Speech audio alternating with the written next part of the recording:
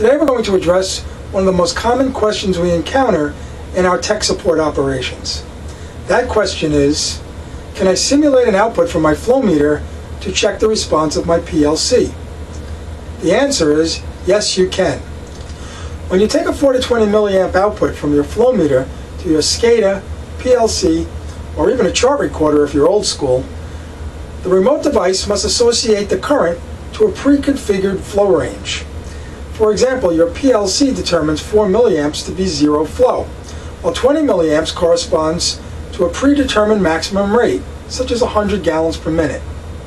The first step is to ensure the flow meter span is configured to match the PLC.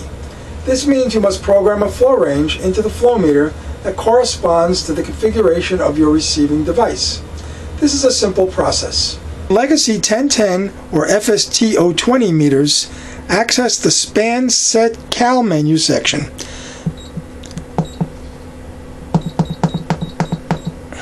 Press the right arrow to select span data and the right arrow again to access the min and max flow rate units.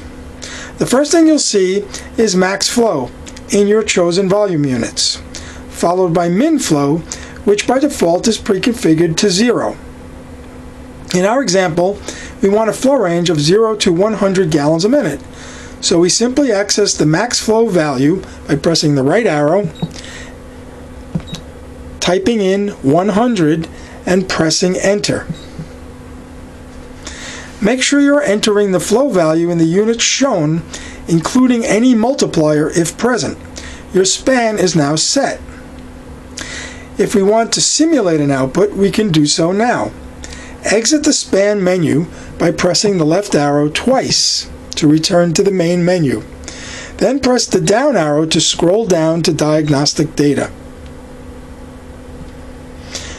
From here, pressing the right arrow will take you into diagnostics, and the first selection is flow data. Press the right arrow to select the flow data menu. If you're using a dual beam meter, be sure path 1 and 2 are selected prior to choosing flow data.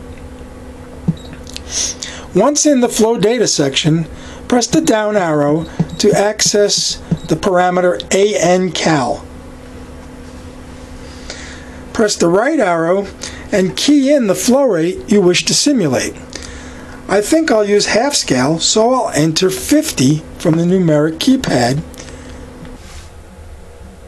Press enter and your output will now exhibit your chosen flow rate so long as you stay at this menu cell.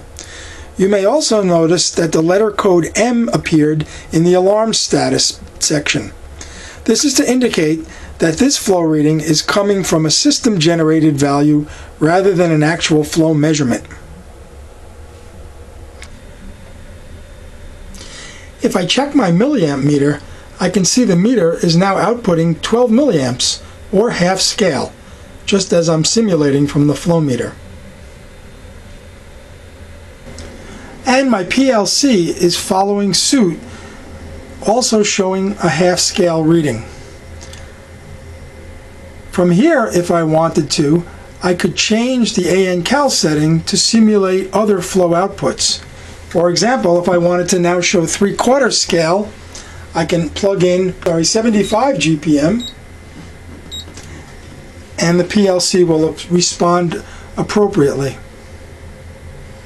Once you exit the ANCal menu cell, the function is switched off automatically.